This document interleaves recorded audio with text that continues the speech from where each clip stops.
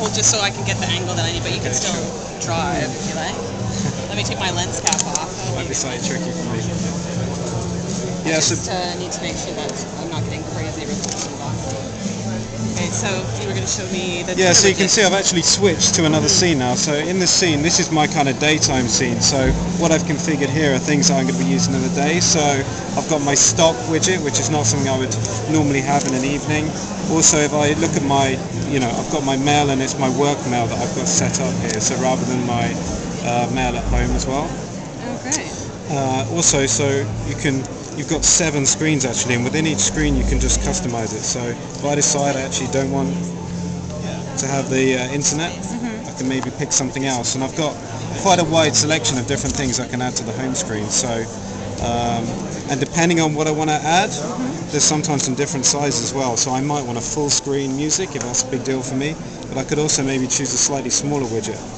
Once I select that, I'm able to drag that around the screen as well. So if I click and hold, allow me to drag it and drop it wherever I need it as well. So again, I could add something else to the screen.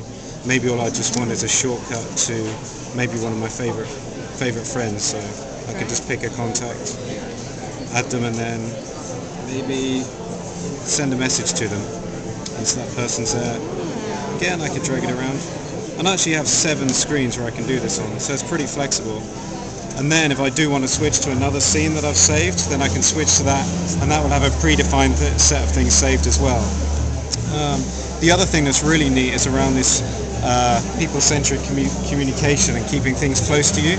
So John had already shown that. So when you go into the people experience, the idea is that you can access everything about a particular person. So if I pick, say, Charles, I'll better see all the communications I've had with Charles. So that might be text messages, maybe that's email, but I'll also better have a look if he's got albums as well, and I'll actually be seeing the live Facebook and Flickr albums. And you can basically associate anyone in your contacts with Facebook and Flickr. One of the other things it'll do, once you've associated it with a Facebook or Flickr, you'll get notifications when new events have happened, like a status update. It'll also import their birthdays, things like that. So it's quite interactive actually. And you'll see that go through in the home screen as well. So if I've received a notification from somebody, a particular person in the person widget, I'll actually see, there you go, Josie's got some updates.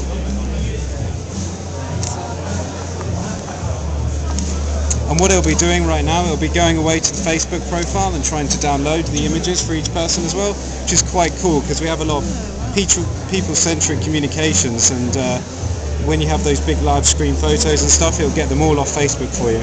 So can you show me that Twitter app again? Yeah, sure, I'll get the Twitter widget. And so I could similarly do like live news updates or Facebook status or whatever? Yeah, exactly. We've got various different widgets, and they allow you, and they basically just push in content all the time for you.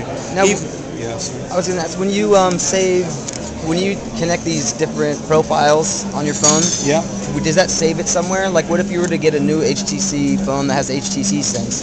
Would it be able to update that? Yeah, that's a great question actually. So for this device, we've actually added a sync tool. So the idea is that you can connect it up to your PC and it will synchronize those settings so they're saved. So next time you switch to a new device with a HTC Sense, you'll better back those up. And the sync is through your PC? Yeah. Okay, so, awesome. Yeah, so maybe I'll just switch. So this is my daytime scene. Maybe if again just switch to my social scene, which is something I'd probably use in the evening. Just ask me. So you can have like multiple scenes, and the idea is that you would switch between scenes maybe twice or 3 times a day. And so this is my kind of social networking scene here. So you can see maybe I've got the Twitter widget, but I've also added some other things, which is like, let me just show you. So my email here, I've got an email widget, but I've actually tied it to my Gmail account. So rather than it being my Exchange account for work, I've tied it to my Gmail account as well. And you can see here I've actually added a few of my applications off market as well that I want to use. So it's extremely flexible.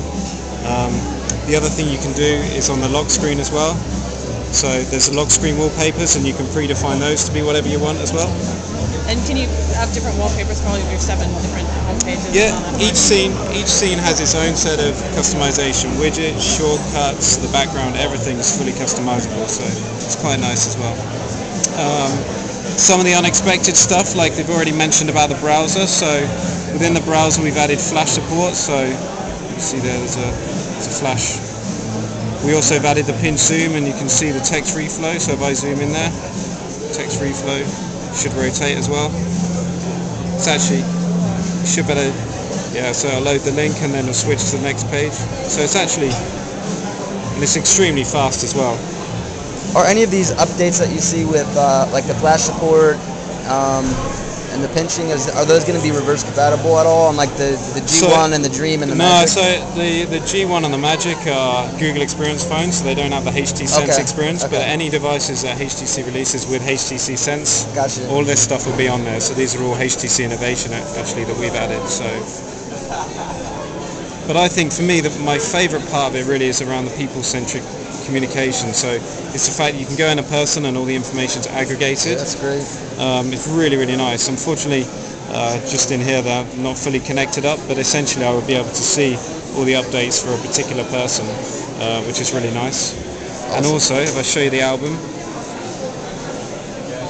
as well as having obviously the albums you have on your regularly on your SD card, the micro SD card that's on the device, you could also have your Facebook and Flickr albums. I should better get you. Sorry. So here, these are 3 people that I've associated with a Flickr account, and I should be able to jump into one of these guys and have a look at their Flickr albums online. So the idea is that either in people or when in the album, you still get access to your social network, and you're not having to kind of jump out into different things. Obviously you have the screen rotation, we also have the pinch zooming features you see, we also have the tap zoom as well, so you can tap into a particular area you want to focus on. It's fantastic. Yeah, no, it's a really, really nice experience, and you're not having to jump from one application to the next. That's the main thing. Do you mind if I get a quick shot of the albums showing that you can show that you have the Flickr, the Facebook, yeah, and sure. your phone?